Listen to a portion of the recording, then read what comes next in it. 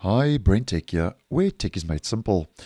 A couple of days ago, I posted a video that Microsoft had announced new features coming to the new Bing chat shortly. And as I mentioned in that video, which I'll leave a link to in the description, one of these includes the chat history support, which is actually a highly requested feature that Microsoft does introduce into the new Bing. And just to let you know that it seems now that Microsoft has started to push out the chat history support, which I did think they would do sooner than later. And they are pushing this out using a controlled rollout. So it's not visible to all regions as yet, including in my region. I have checked on both my devices in all of my Edge browsers. I'm not seeing the chat history yet, which is quite common. Microsoft does roll out new features in a lot of circumstances using a phased, controlled manner and approach. So if you're not seeing it yet, just letting you know about this chat history support.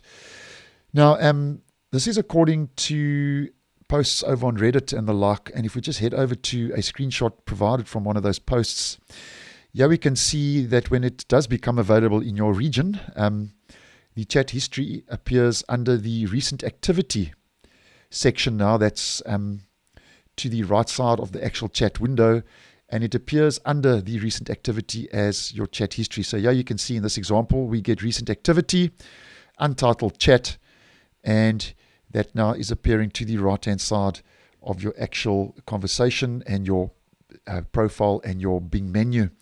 Now, what this means in a nutshell, obviously, is now you can pick up on your chat history. Basically, you can pick up from a conversation where you left off, as I have mentioned previously.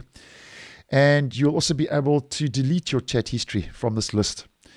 And at this stage, though, according to some of these posts and some users who have already received this chat history support, there is no way to disable this feature. So once it appears, you'll see recent activity, and then you get your chat history under that, and there is no way at this stage to disable and remove that. So maybe that's something that will change in due course, but nonetheless, just letting you know now that chat history support, which is a highly requested feature, is finally making its way now using a controlled rollout, and is finally making its way now to the new Bing chat. So thanks for watching, and I will see you in the next one.